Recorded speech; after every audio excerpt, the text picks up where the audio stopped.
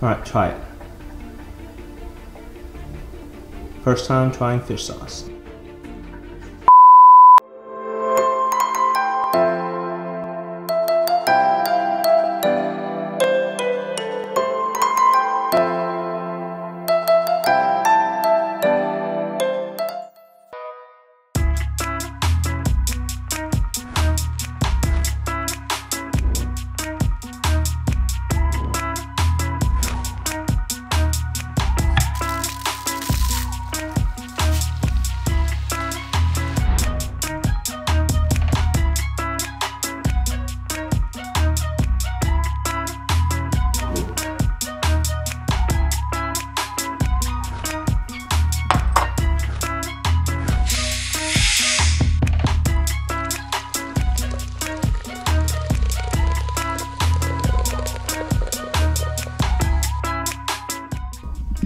Hey everybody, how are you guys doing today? I hope you enjoyed the cinematic sequence. If you know us, Margaret and I, we make a lot of videos about food. And one of the food that we eat a lot is either pho or spring rolls. It's not pho. All the true Asian people tell her it's not pho. How do you pronounce that? Right below. But today, we are having some kind of spring rolls, but with B, which is pork and homemade fish sauce. So here's the spread, right? I got rice paper, noodles, B, fish sauce ready. And then when I told Margaret that I want her to try it, she got the cereal out. So she's not too confident. I'm not getting this. She's not too confident about this, but right now you should leave a comment below to see if she likes it or not. Or you can stick around and watch me eat cereal. Yeah, but she is gonna try it. So I think I made a mistake because when she was asking about pouring out, I was like, no, wait, don't, because of the smell. But you should really tell her that it smells a lot better than real fish sauce. Give you a spoon and just take a little dip. Try it. Just try it. Just take a spoon and take a dip. Like you try milk. Even babies drink milk. Alright, try it. First time trying fish sauce. It's cold! It's cold! Yeah. It's fish sauce. You don't want it hot.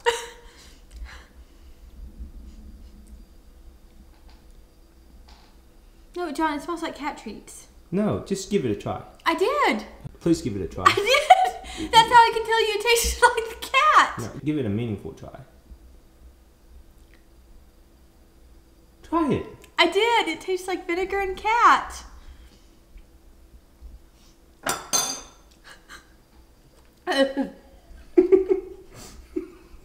John, that literally tastes like I ate Wilson. You don't know what cat tastes like. It tastes like he smells. Alright, now smell it. Smell it. Let me know. It smells like vinegar. I smelled it. It can't smell like vinegar because there's no vinegar in there.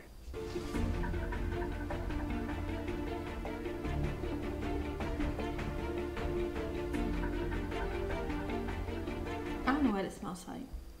It tastes like cat. I'm serious. It tastes like the cat smells. Like when you're petting him and we go, oh, you smell? It tastes like that. So what's your thought on the smell? Okay, so the smell's fine. It's different.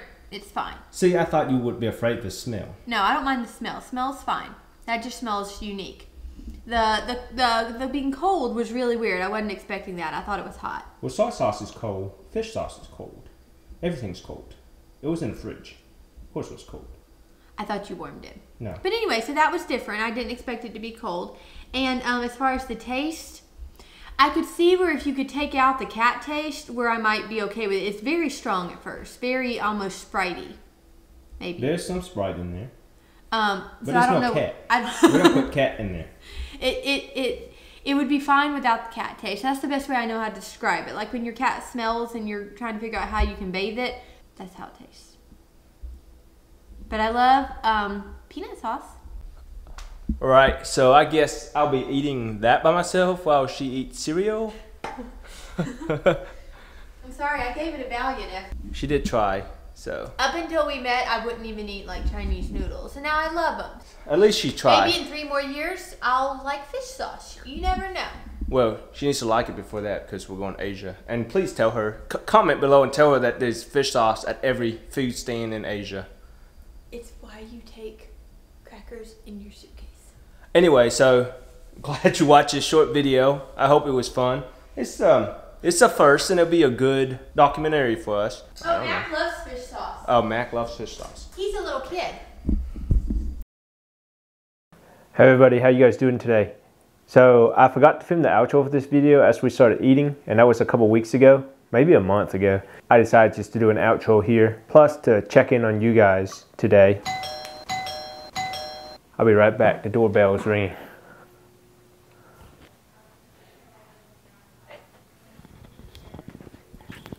Hey, it's Juan.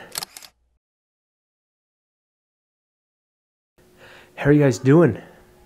I hadn't seen you guys in a long time.